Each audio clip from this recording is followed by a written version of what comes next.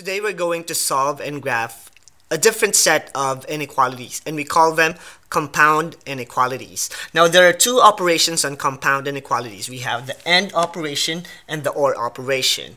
Now inequalities or compound inequalities are basically pairs of inequalities joined by these operations. Now we're going to be focusing on our first set, which is the AND operation. So the example that I'm going to show you on this board will be compound inequalities containing the AND operation.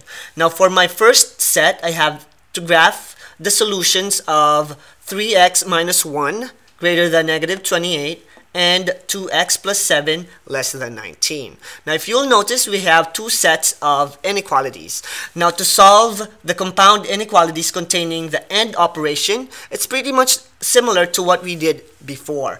We just need to focus on our first set and solve for x on this side of the inequality, and then we're going to solve the other one afterwards. So to solve for x on 3x minus 1 greater than negative 28, we need to add 1 on both sides and divide both sides by 3, leaving us with x greater than negative 9.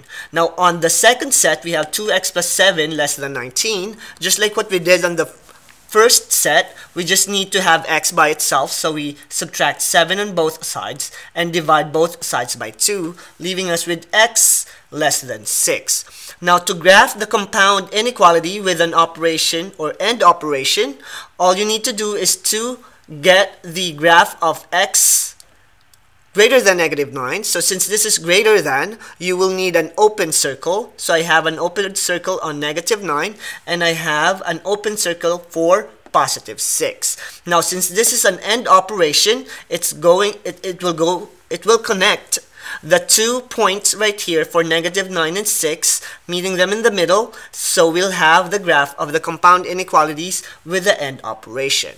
Now all AND operations or compound inequalities containing the AND operator will have a graph similar to this one. So it connects in the middle with your 2 circles right here on the sides. So it's either an open circle or a shaded circle, depending on the inequalities being used on your inequality or compound inequality. Now on example number 2, it's a different way on presenting the AND operation in compound inequality. If you'll notice, graphing the solutions of 2x plus 1 in between negative 5 and 7 is quite different on how you wrote it on the first example.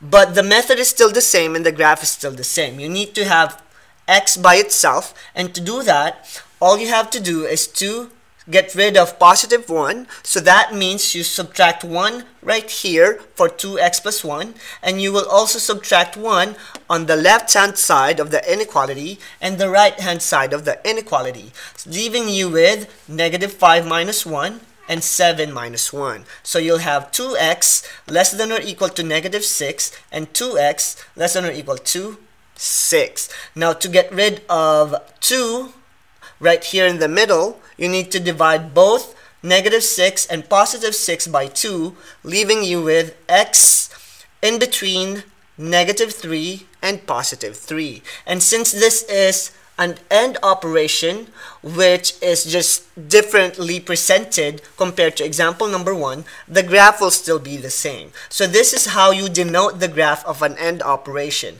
So x is greater than, x is less than or equal to 3, but greater than or equal to negative 3. So this is the graph of your AND operation. So negative 3 is a closed circle, and positive 3 is also a closed circle or shaded circle because of the equal sign on your inequality. And these two examples right here that we just did are both compound inequalities containing the AND operation.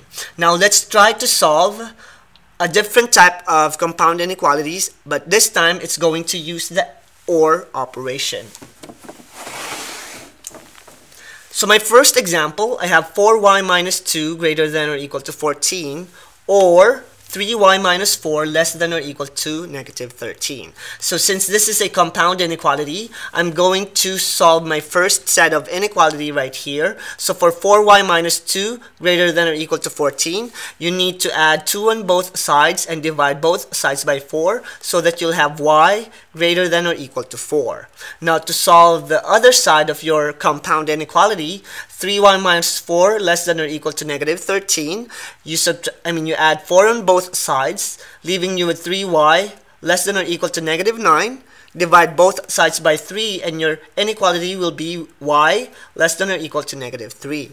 Now to graph the compound inequality that's using the OR operation, if you graph the first set, which is y greater than or equal to 4, it will be 4 right here with a shaded circle going towards the right because it's the greater than or equal to symbol.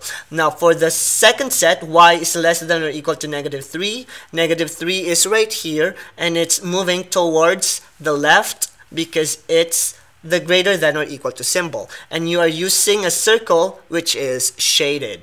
Now all graph of the OR operation will have the same behavior as this graph. Now it's splitting into two. Compared to the first two examples, it meets in the middle because it's an end graph. So we call that this one is the disjoint graph and the other one is your conjunction graph for end operation. Now for the second example, you have to solve and graph 6b plus 3 less than 15 or 4b minus 2 greater than or equal to 18.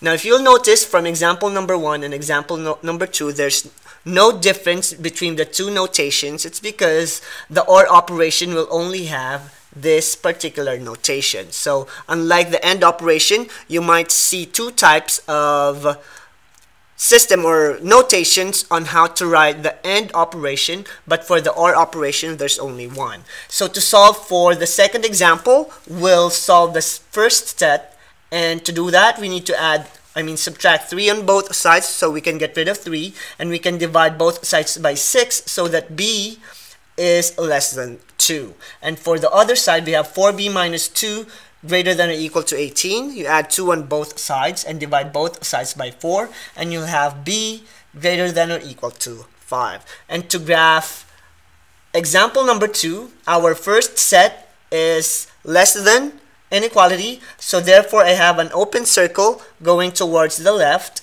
And for my second inequality, I'm using a shaded circle because I have the greater than or equal to symbol in my second set. And this is how you represent your problem number 2 in a graph.